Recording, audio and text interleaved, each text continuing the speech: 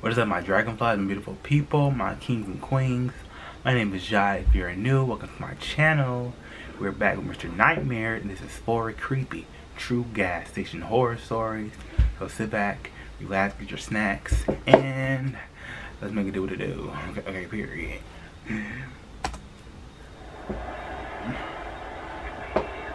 Cause you know that creeper is in the corner somewhere. And pump your gas. Years ago, I did the night shift at a gas station because I was strapped for cash and needed a second job. I worked the night shift there for a few months. It was around my second or third month that this guy started regularly coming in really late at night, always around 2 a.m. He was about 6 feet tall. He had long, stringy hair. He'd always come in, buy a tall boy, and leave. But after a while, he one night asked me my name. I told him my name, and he just kept saying, "Rob, I like that," as he'd laugh to himself. He cracked open the tall boy he just bought and walked out of the store talking to himself. He was clearly hammered. This was the night I was curious to see if he had been drinking and driving every single time that he'd come to the store. I watched as he left, and he walked out of sight off the gas station property. That would make sense. He never once bought gas anytime he came in. He'd always just buy alcohol. I'd seen him just about every night after that for a while. He'd come in, some nights noticeably drunker than others. Sometimes he'd just lean on one of the shelves for a while and not say anything. He'd always greet me with a "Hey Rob" any time he'd come in. One night he was just leaning on a shelf, drinking the tall boy he just bought, not saying anything, just staring at a wall. I asked him for his name finally. He looked at me, took about 5 seconds, and said, "Bob."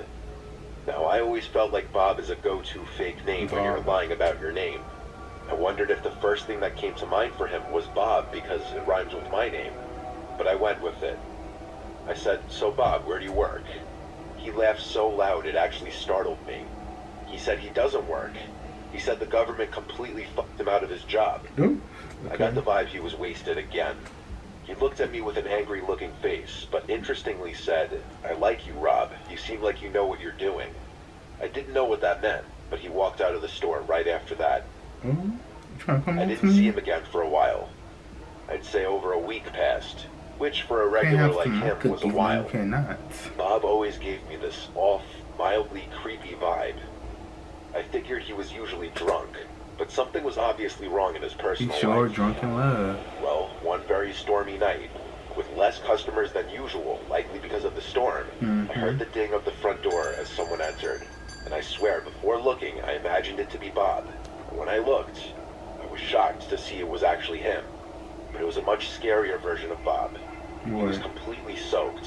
He wasn't wearing a rain jacket or using an umbrella. He was just in a dark shirt and jeans. His long hair was drenched, and he was just standing by the door, looking straight ahead at the wall. He looked like he was angry, and yet his mind was elsewhere, like his thoughts were running. The way he was standing there blankly, staring at nothing, completely soaked, it was freaking me out. I said, "Bob, are you okay?" He didn't turn his head or move. He stood still and said, "I did something really bad." I asked, "What did you do?" He then looked at me, said, "I need somewhere to hide," then walked past me at the register towards the little restroom hallway. He disappeared behind the wall, and I heard one of the doors open and close. Don't do this. I was genuinely getting uncomfortable with Bob now. I didn't enjoy his presence whenever he was in the store, and tonight something was extra off about him. He seemed like a zombie, and that "I did something really bad" comment was incredibly creepy. Some time passed, and Bob never came out from the bathroom. I assumed he was wasted again, probably passed out or puking. Either way, I didn't want to intervene. Then, the next thing I remember, the lights to the place cut out, and the store was completely dark. I was standing in a pitch-dark gas station during a major storm with an unhinged drunk man. I used the flashlight from behind the counter to make my way towards the back of the store by the inventory storage and the panel board. The door to the back was in the same little hallway as the restrooms. As I walked by the 2 restroom doors, both of them were ajar, and Bob wasn't in either of them. I went through the door to the back. I was planning on going straight to the panel board, but I stopped when I heard a slight dripping in the room somewhere, and the squeaking of wet shoes. My heart sank into my stomach.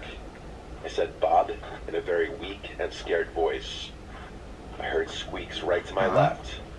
When I pointed my flashlight in that corner, there was Bob, with his eyes open wide, and he lunged at me and started screaming, "I'm gonna fucking kill you." Oh. I pushed him off of me as he was clawing at my back. I ran back through the door to the front of the store. He didn't follow me. I grabbed my rain jacket and ran straight to my car. I sat in my car as I dialed 911 and spoke to an operator. I stayed on the line with her, and it didn't take long for a couple police officers to arrive and go inside with me. Bob was still hiding in the back room, huddled in a corner, apparently like some rabid creature. His pupils were huge. I only noticed it then. He was on something. They took him to the station after I told them that he lunged at me, threatened to kill me, and stated that he did something really bad earlier. I found out over a month later that this Bob guy's real name was Martin. He had brutally beaten his ex-wife to death. Oh. It might have happened on that same night that he came into the gas station. Long story short, I never wanted to work another night shift at any job ever again after this night. So you angry for your actions, so you gonna attack me? How dare you, Bob?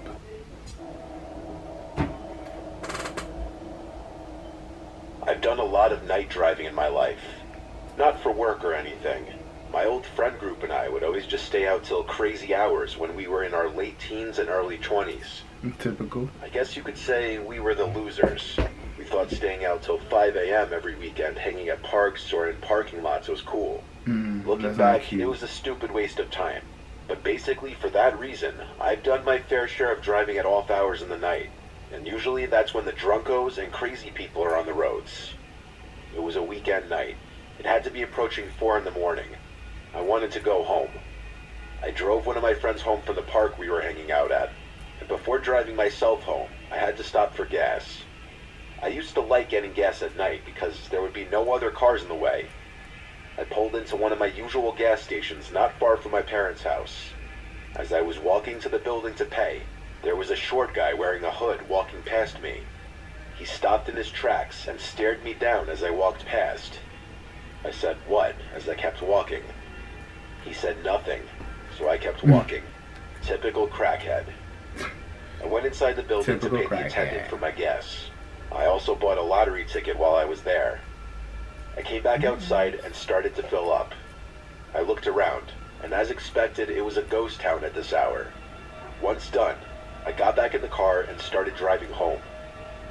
Halfway home, I heard something behind me, in the car.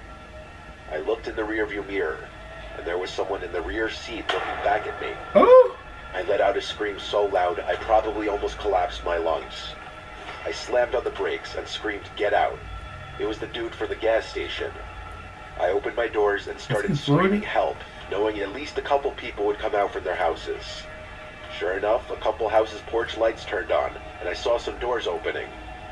The guy got out of my car and said, "I could have slit your throat." As some people came out of their houses, he started to run away down the street. I didn't chase after him.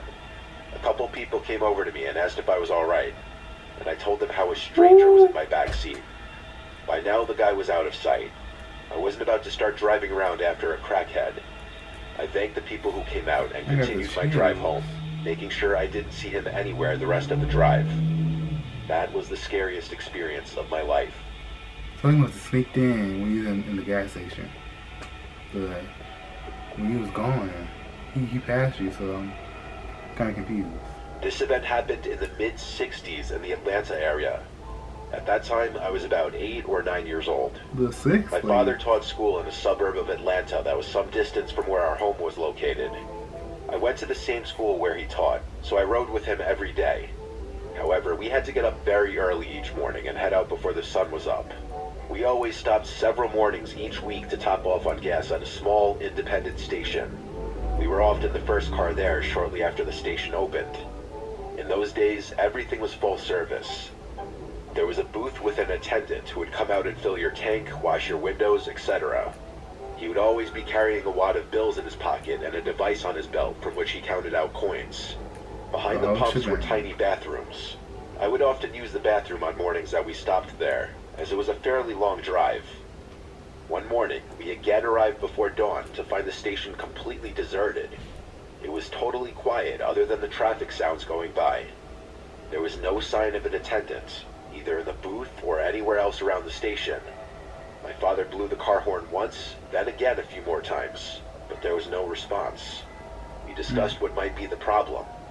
My father first suggested that perhaps the attendant might be in the bathroom, but when he still did not appear, my father said that maybe the attendant had experienced car trouble and had not been able to make it to work on time.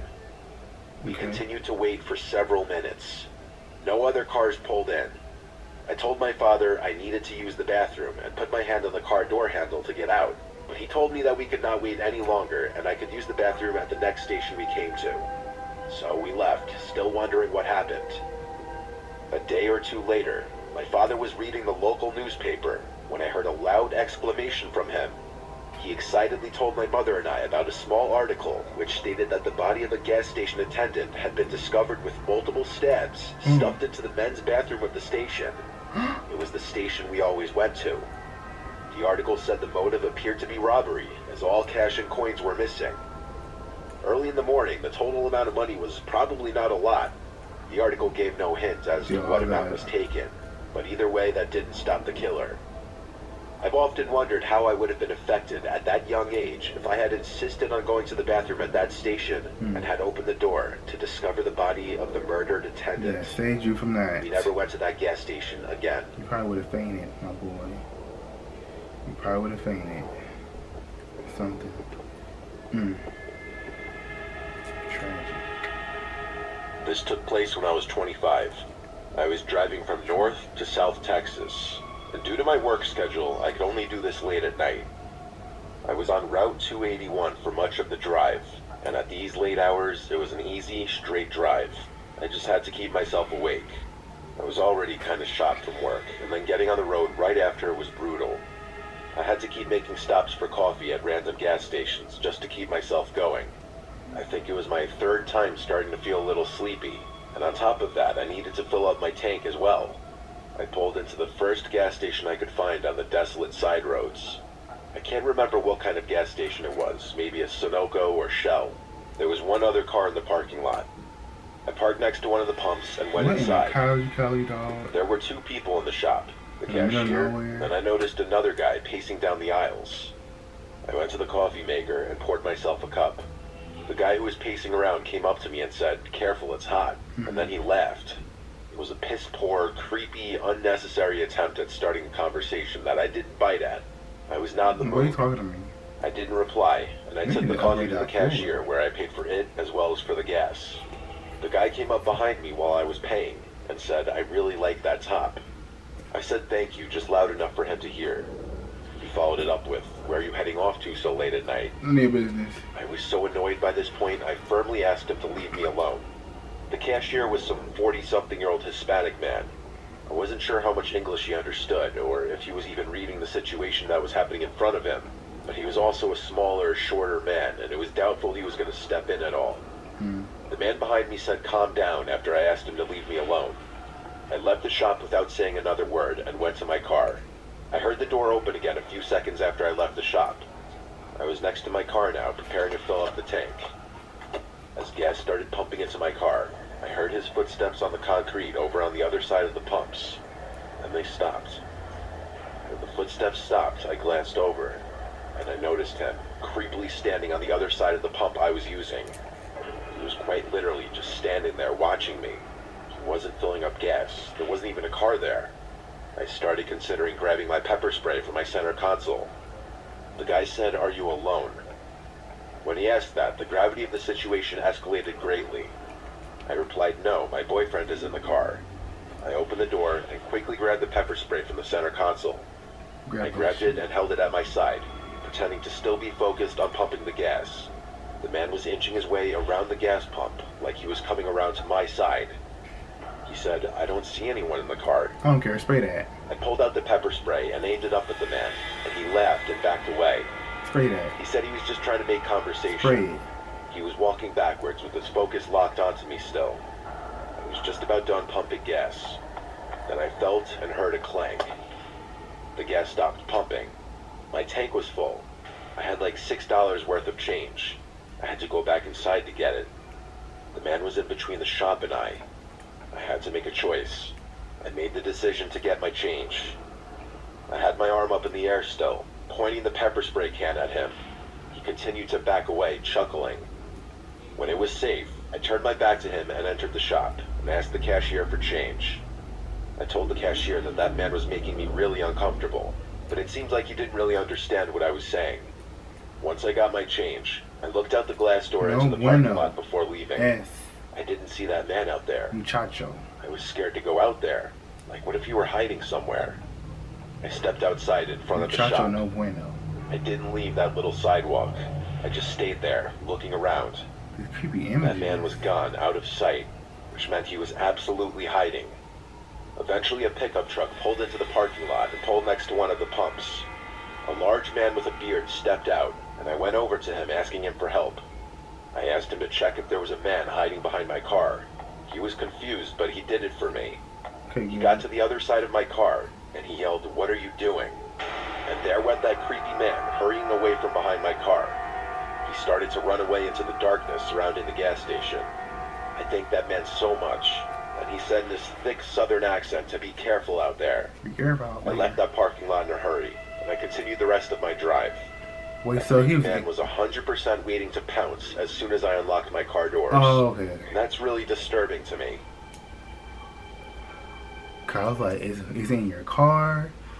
And when you said that, he was on the other side, so she was trying to unlock your door, he was trying to get you. And good thing for that man. Good thing. And God's on your side of that one. These stories, you gotta, especially one in the car, in the back seat. Probably the one who's in the back seat, and this one's probably the most scariest. Yeah. People out here crazy. Tell me what you think about this video. Thank you for tuning into the video. Like I always say, stay grateful, stay awesome, and until next time, you guys, this is